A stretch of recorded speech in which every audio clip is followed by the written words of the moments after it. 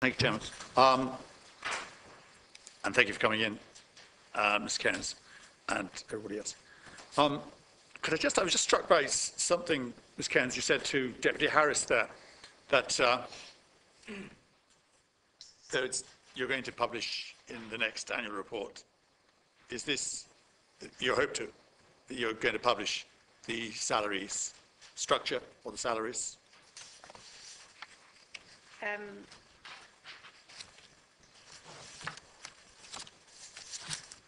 I suppose what we're going to try and do here is to find a way to provide as much information as possible to us. And if that's the SORP method, the SORP or whatever, we are actively working on this right now. And you say that the other senior management is supporting you in the crusade for disclosure. I believe in it. Yes. Could we ask them if that's true? Is that correct? The ones beside you? Yes, we will be supporting that, and I'd also like to make the point as we are 98% funded through the HSE. Our salaries have already been provided to the accounting body as part of our service arrangement. In fact, in rehab care, every single post is counted and accounted for and returned to the HSE, who is the accounting body. Could you like to tell us what your salary is then? What your remuneration is? Well, that's part of a process that's ongoing. No, but why won't you tell us? If you believe in it, why don't you tell us now? Well, I'm supporting the process, but there's a number of colleagues in relation to that, and there's a process in place. Just your own? Just your own? I think that's been explained to you already. Just you don't want to tell us your own. Mr. Maguire, no? Your own remuneration? I'm not a staff member. You're what, sorry? I'm not a staff member. Right. So you're on the contract? No, I retired last year, right, having reached the age of 65. Okay. Ms. Kelly? I'm here today in my capacity as a non-executive director of Rehab Lotteries, and my long association with Rehab's Lotteries business, having joined Rehab 25 years ago in 1989 to manage the lottery business shortly after it had been established. Would you like to tell us what you were paid when you left? I'm here as a private individual. I'm no longer an employee. Okay. Ms. Kelly? Deputy Ross, I totally understand your question, where you're coming from. And we do deliver state contracts. We are a private company. But the salary and the related details do constitute personal data. And as such, as an employees, they do have a series of rights under the data protection legislation and EU legislation. The staff have a right sets out in the legislation, and I'm not going to break their rights or break data protection. If I talk about my salary, I will be de facto breaching their confidentiality. So my salary has been returned to the bodies that fund us, two main bodies that fund NLM. Who are they? You're talking about Force and the HSE? Mm-hmm. Yeah, I could turn to the HSE. Maybe you could tell us what they're paid. Chair, it's my understanding that I'm here pursuant to the 2013 Houses of the Oireachtas Act, and consequently I'm obliged to provide information that's available to me, to you, when asked to do so. I have the information. I'm not proposing to go through and read it out, but I am prepared to provide the documentation to the clerk, who can then share it with the committee. I don't have copies for everybody. I should stress, however, in light of the conversation that occurred earlier, that we have had correspondence from the Rehab group asserting its rights to confidentiality in providing that information to us. But it's my understanding that a request from the committee to me in these circumstances, in accordance with the 2013 Houses of the Oireachtas Act, would override that consideration and provide me with absolute privilege if I provide that information to you. If, as Chair, you think anything I've said is not correct, I'd appreciate your advice in that matter, but I do have a set of documentation which I can provide to the clerk. I'd never challenge you on that, Mr. Thank you, Chairman. And Chairman, could I ask Mr. O'Brien as well, could he provide us with the information on Ms. Cairns' salary over the last few years, over the last 10 years? Well, Ms. Kearns is not an employee of either of the entities with which we have a service level arrangement. We have service level arrangements with Rehab Care and with the National Learning Network, but not with the Rehab Group. And as I understand it, Ms. Kearns is not an employee of either of those two entities, although she does chair the boards of the said entities. Equally, the most senior posts, which are the two colleagues from Rehab Care to whom you've addressed the questions, are employees of the group, but because of their executive roles in relation to these two entities, which mean that in one case we're effectively funding at 84% of the salary, and in the other case effectively funding at 23% of the salary, they have returned that information to us. Okay, well, Chairman, could I ask him to provide us with all information available about the senior staff at Rehab that's available to him? Yes, my colleague, Mr. Mitchell, is about to hand the relevant documentation to the clerk to the committee. Thank you very much indeed. And could I just ask Mr. O'Toole, are you privy to the same information? I don't know the information that Mr. O'Brien has, but I did receive a letter from, or my colleague did actually, from Rehab that set out salaries within groups, not individuals' names, for those associated with the National Learning Network, which is the one that we're involved in.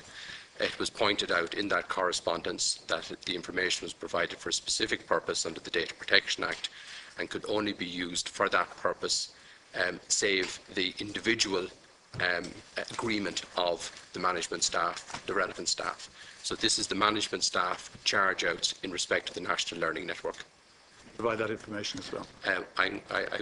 If there's overlap, I apologise, but could you provide it for us? Yeah, anyway? I'll have to get, I'll have to look for guidance on this, where obligations under the Data Protection Act and my obligation to the committee as an accounting officer and how I balance those. I hadn't considered the question before today, Deputy Ross. I got this yesterday, and if you don't mind, I'll reflect on that. We will seek, of course, to be helpful to the committee, consistent with I suppose, trying to manage both aspects of our responsibilities under the law.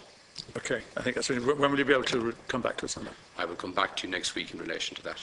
Okay, thank you very much indeed. That's fine. Ms. Kearns, just to ask you, who's your employer? Is it the Rehab Group?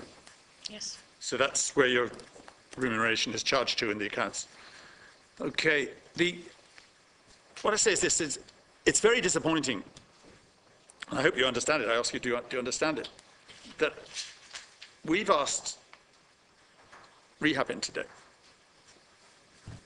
because of what is obviously perceived as a massive lack of transparency.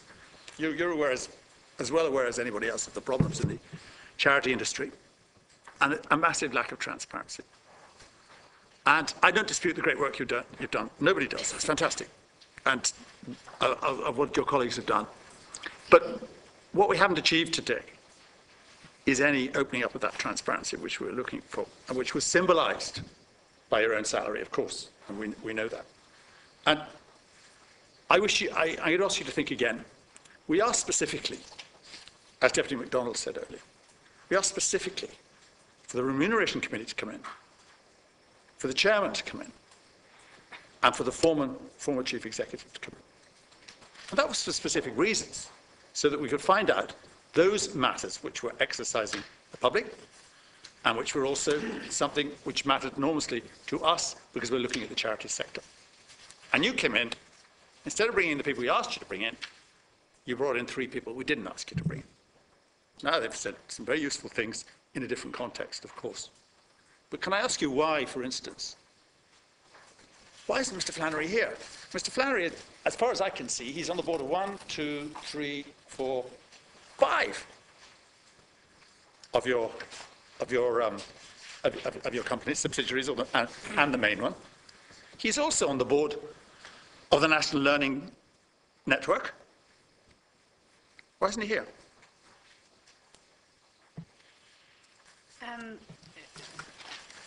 It is true that once we had agreed to come in here on the 3 items that we agreed to come in on, which is the funding from Solus, the funding from HSE and the Charity Lottery Compensation Fund. And we agreed to do that. And it was on that basis that we came in here, we're voluntary here. Subsequent to us agreeing to do that, By the way, I just want to clarify something. We did get an email seeking the Remuneration Committee and Mr Flannery. We've never been directly asked for a chairman who happens to be on the Remuneration Committee, but just to clarify that. The Rehab Group believes that the team to appropriately respond to the issues for discussion today, where those three areas are sitting in front of you. And I think we have aptly responded to much of the detail that we've been asked for, and we'll be coming back. Why do you think we asked the Remuneration Committee in? Well, to be quite honest with you, Deputy, I'm not part... Who's on, maybe you tell us who's on the Remuneration Committee. Sorry to interrupt you, but maybe that would help. Who's on the Remuneration Committee of Rehab? Well, it's in our annual. I mean, all you need to do is it's very public knowledge. I mean, Declan Doyle is on our Remuneration Committee, Brian Kerr, who's our chairman, Hugh Goffney, and Liam Hogan are the four people on the Remuneration Committee. Okay. But that's available information. Yeah. And why do you think we asked them in? May I say, it was believed that it was up to the Rehab Group to field the team to answer the questions that we're here to answer today in relation to our public funding and the remit of the committee. And that the questions the questions we were being asked was in relation to National Learning Network, Rehab Care, and their charity lottery compensation fund spent. Well, I don't think that that really is somewhat difficult to take, because we are entitled to ask who we think would be useful to us. And for you to come back and say, well, actually, we've decided the other people, somebody else would be, is somewhat absurd. Because it's quite obvious that what we did want to ask were the questions which this whole issue, this whole meeting has concentrated more than any others, and that is about the remuneration. And that's not just a prurient thing, that's because the health and the transparency of an organisation is decided by how much information comes out. And where you're seen not to be transparent is on remuneration. And we've seen it just now, where your colleagues there have refused to give what their salaries, and we've had to extract them somewhere else. That's important. And that's important to the public as well. And that's why we asked them in. Us, my two colleagues are not public servants. They're not on the public pay scale, and they're not in public pensions. They're entitled by right and law of this country to their protection and privacy. And that's where we are with this. They and others are working to ensure that there's adequate disclosure in relation to their pay and conditions of employment. And we said we would do that, and today we said that we'd do that sooner than we thought. I'd like you to let us get on with that so we can get this issue out of the way. And I think that's very, very important that we do that. It is, you have seen, I would hope, nothing but goodwill from Rehab to ensure that is now achieved as soon as possible and currently.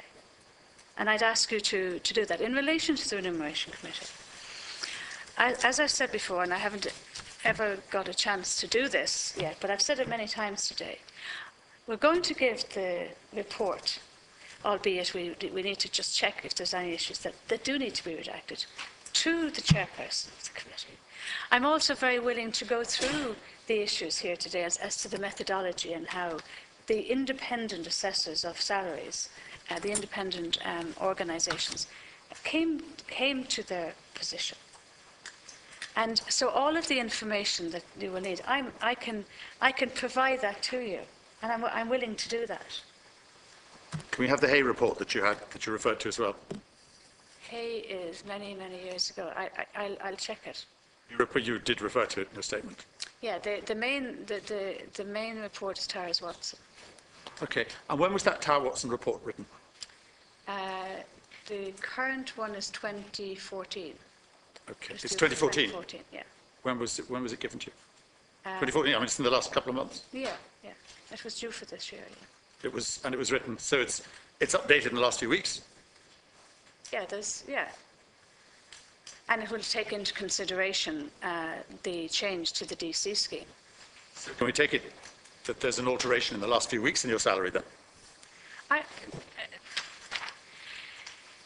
have, I have for hours here been asked questions in relation to my salary. I have given a full report into my terms and conditions, Deputy Ross.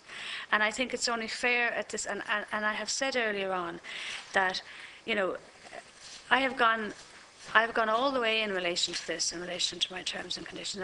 I really don't intend to provide any further additional information. Could you tell us then, just very simply, was there a reduction in your salary this year? There was no. It was an increase? No, I didn't say that. Sorry, Well, I asked, sorry to cut across. That's fine, go ahead. I asked a very specific question earlier and you gave a very clear-cut answer. Yes. That your salary, as we speak in this room today, is 240,000. Yes. That is Sorry, the yes. position. It wasn't changed by the Tower Watson report. Chairman, I have given all the information in relation to this matter, and I've given an awful lot of information today as well, other information, and I'm really not prepared to discuss my personal details any further. Chairman, I find that very unacceptable. Okay, could you help us with something else? Because you put this in the public arena yourself in your statement. You didn't take any bonuses for the last 4 years, isn't that right? Yeah. Did you take bonuses before that? And somebody asked me what it was, and I cannot remember. 70,000? No, it was nowhere near 70. Where was it? What was it then? How do you know it's not? We don't. That is just. No, I can't answer that question here. What your bonus was? It's years ago, Deputy Ross. Years ago. Deputy Ross, I know that Mr. Purcell has to go away to another meeting. Yeah. So I've no purpose. You might just We come can back talk, to please some go. recommendations. We won't interrupt now because Well, I can come back if you would like before. I can stay for about another 20 minutes if that's any assistance, and I'll come back in before. we'll allow him to continue. Yeah. And just by way of explanation, Ms. Kearns, the reason I'm allowing Deputy Ross to pursue the questions is because you said earlier about your salary and that you would waive the right to that. That's why. That's what has opened the line of questioning, because you made that comment earlier on. To the disclosure I did, Chairman, but Yeah. I've had a load of questions in relation to that, and I would just think it's only fair. Now, I've given out a lot of personal information, and I'm really not prepared to go any further on this. Well, that's fine, but just to be clear about it, the information that we've been given is your salary, which is in the public domain before you came in. Deputy MacDonald, I'm not making an issue of this, but you said you waived whatever, the right to do that and so on, or to privacy in relation to that. Deputy MacDonald then asked a question as to I think it was 6,000. And Deputy Ross is now raising a question in relation to what your salary was over the last number of years and if you had bonuses. Ms. Kearns has answered that she's waived all the bonuses and that she hasn't approached Rehab to buy out bonuses or anything like that. Just to clarify it, that's what was said earlier on. That much is on the public record. Yeah. Okay, thank you, Chairman. Whether or not Ms. Kearns wants to talk about her 2009 bonus or whatever, she might provide that information if she doesn't know it today.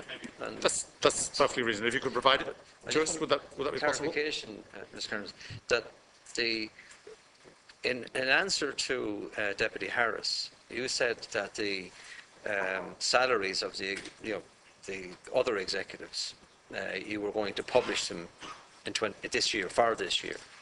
I just want to clarify that, because in another answer I thought that maybe that wasn't the case. No, I suppose to clarify that, we did say that in the statement that was issued,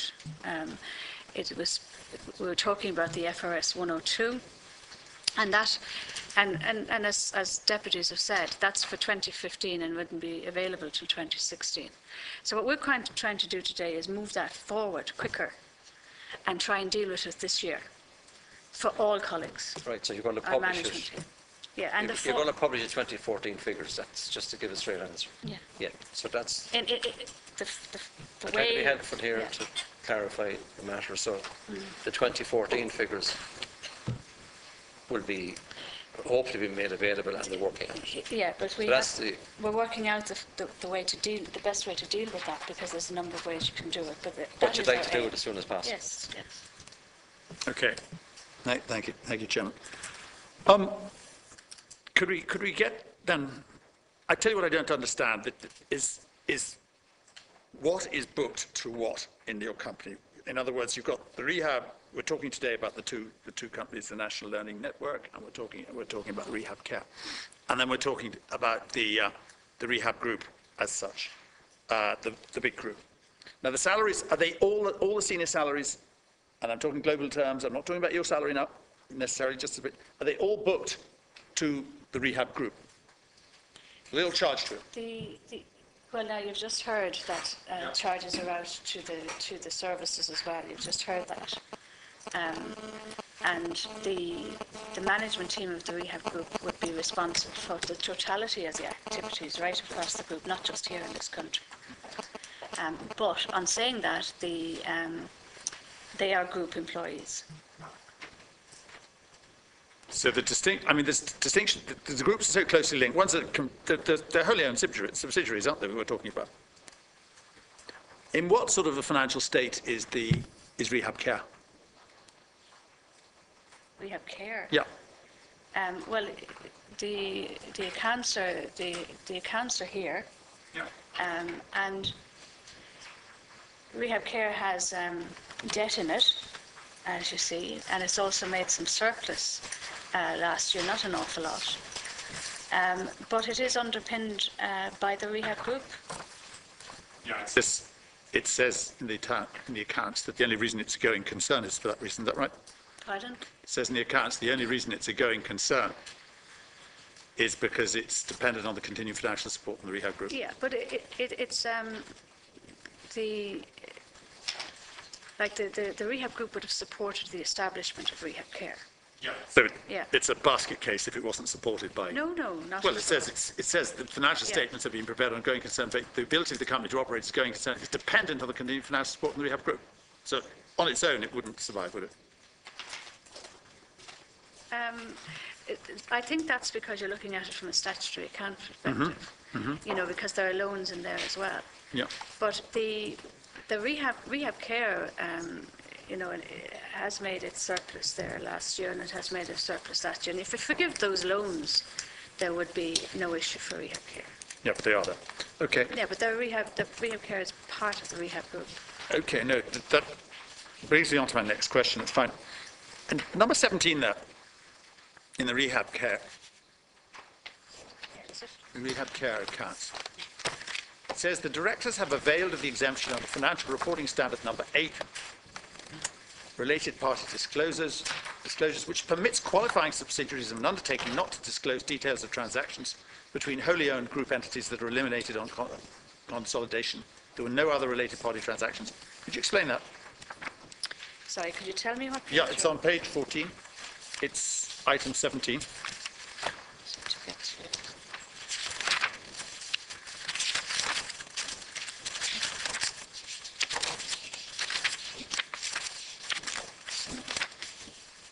Rehab Care, page 14.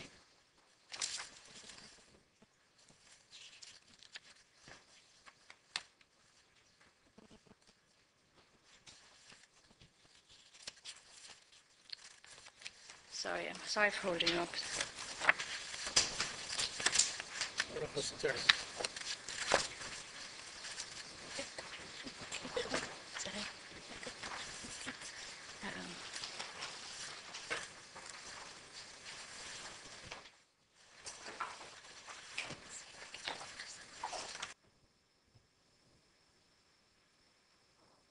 Deputy Ross, what is the issue? Could you expand on that? What are the related party disclosures? Well, I haven't got those. I'm not in a position. I don't have that level of detail with me. But I can actually come back to you on it if that's okay. And with the value? Yeah, I need to talk. Yeah, just leave it with me and I come back. I don't have that detail here. You've no idea what it is, no? What the related party Not disclosures? for 2012. No, I need to have a look at that. Is that normal for there to be a large number of related party disclosures? Yeah, in Rehab? there would be there would be activity. But would you mind, though, I mean, these are, this is detail in the account. I need to check out further for you. I mean, that's an important issue. Yeah. Is there any of your colleagues know? Can they enlighten us? Issue with that information. Sorry? I said we'll have to provide you with that information.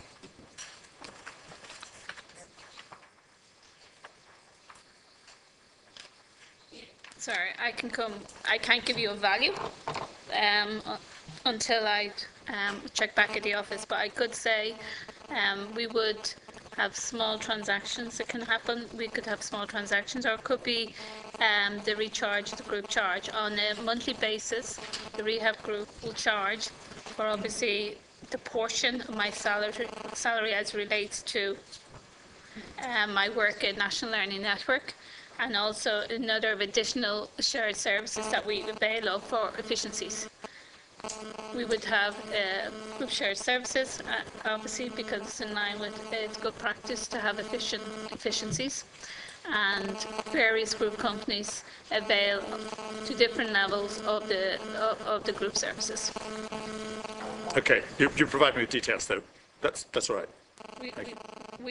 It's a buy-in of services. Okay. That we couldn't necessarily afford ourselves. And the people who are involved in it as well, please. Thank you very much. The final question, Chairman. Sorry, do you want to go ahead? No, go ahead. Is just on the corporate governance of this, which is obviously a problem. I mean, the opaqueness of your accounts, I have to say, is extraordinary, and I haven't sorted out any of my problems here at all today because of your refusal to answer questions which I've asked you. And I find this whole experience pretty worthless, to be honest. But the opaqueness of your accounts is one issue. The corporate governance issue, to what rules of corporate governance do you operate? How's the board, for instance, chosen? The board, well, you'll have the memo on arts, probably, do you? Oh. Well, we'll get those for you. The